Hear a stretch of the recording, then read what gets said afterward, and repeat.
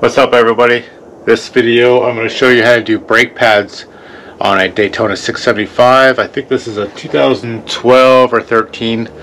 So these are going to be radial brakes, and pretty standard procedure for most any radial brake front brake system here with a 4-piston caliper. So the first step would be to crack loose this brake pin right here. It's a 5mm Allen, and that pin goes all the way through the brake pads to hold them in place. So the reason why you want to get that loose first is because this is bolted on, and that'll prevent this from twisting or making it difficult to break that loose. Alright, so I'm going to break that loose with a 5mm Allen. And that's just a pin. So next step would be to remove these two brake caliper bolts, and those on this bike are 8mm Allen.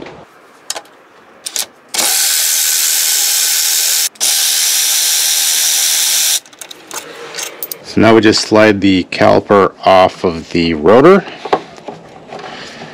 Sometimes it's got some grooves in there.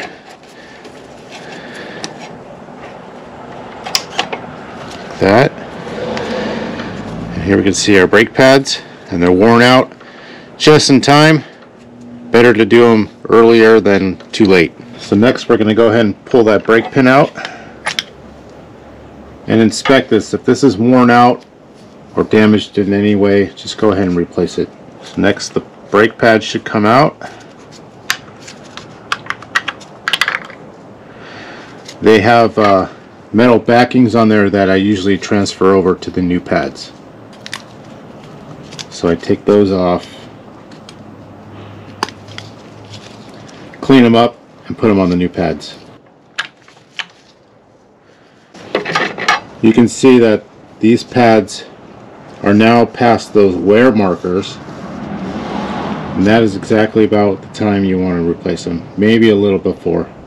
So now that I'm going to be putting in new brake pads, I got to push these pistons back. And I don't want to do that with all that brake dust on there, because that brake dust is going to get jammed into where the seals are going to go and might actually cause those to start leaking at some point.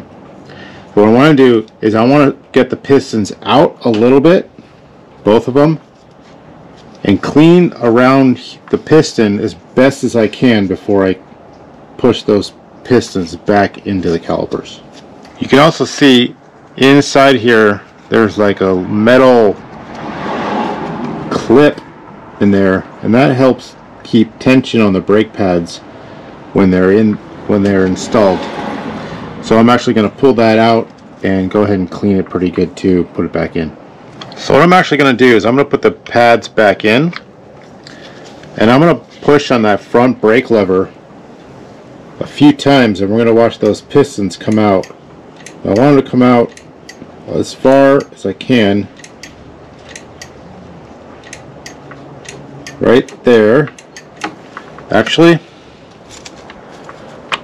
I want them to come out a little farther. I'm trying to get to the clear spots of the pistons so I can clean all that off, that brake dust. You don't want the pistons to come out too far, because then they'll just pop out and all brake fluid will be all over the place. So you want to do that just before, which I believe should be about the thickness of this brake pad. Cool. And now you can see the difference from the clean area to the dirty area. What I'm going to do is I'm going to start cleaning all that brake dust off as best as I can with a toothbrush or a brass wire brush to get these pistons nice and clean.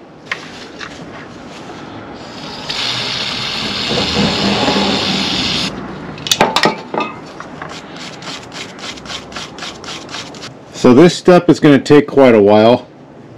I get as best of a clean as I can on all these parts, and then I'm going to go in there and rotate those pistons with a special tool so I can get to the back areas. But just clean them as best as you can. Hit them with some brake clean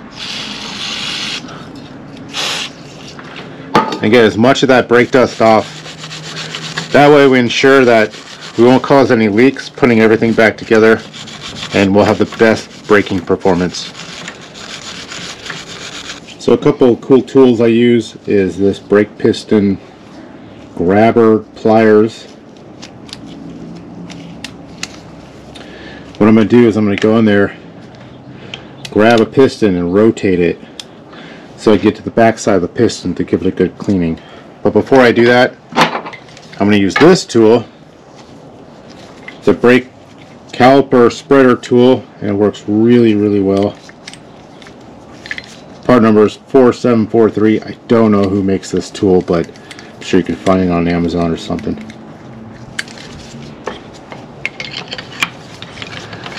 So go in there, and I'm going to slowly, gently push that back out. Just enough so I can get this tool in there. Then grab it and rotate that piston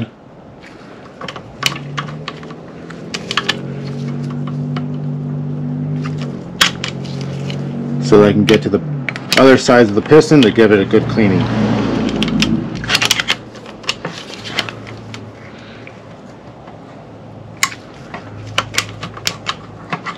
So now that I've rotated those pistons, I'm going to clean this surface, and then I'm going to keep rotating them and keep cleaning them till they're all done. So the next step would be to push these pistons back into the caliper, but before I do that, I'm going to open my brake reservoir cap and make sure that it's not going to overflow. I'm going to go ahead and remove the cap and make sure there isn't too much fluid in there to begin with, and while I'm at it, I'm probably going to go ahead and bleed the brakes. So I'll go ahead and use my favorite brake spreader tool, put it right in the middle, and spread those pistons nice and slowly. You want to go ahead and spread them all the way.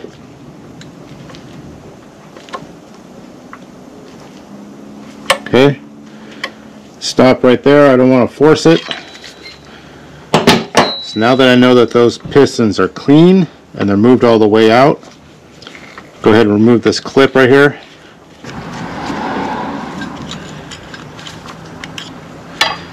Now that I got this clip out, I'm going to go ahead and clean that with the brass wire brush with the brake pad backings before I reassemble them.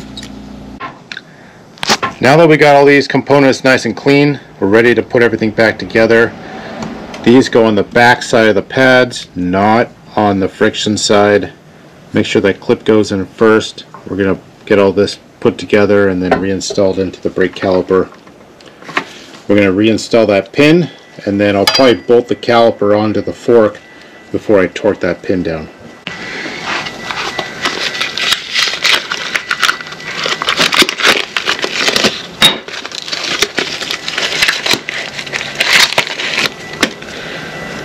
So these go on the back side like that, and you can see that curving area that matches up, everything matches up.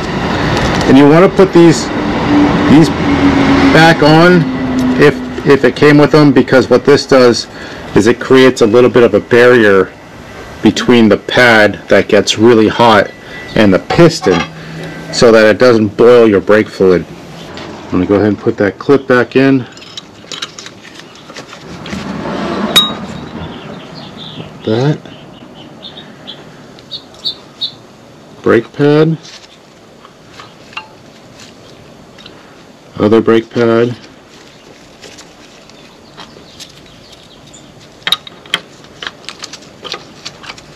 now that those are in, make sure that those holes are lined up, and you can slide that brake pin back in there.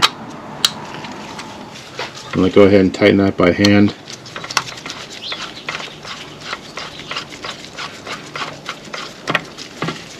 Okay. Make sure everything is assembled correctly. Go ahead and slide that back on the rotor. Install your 2 brake caliper bolts.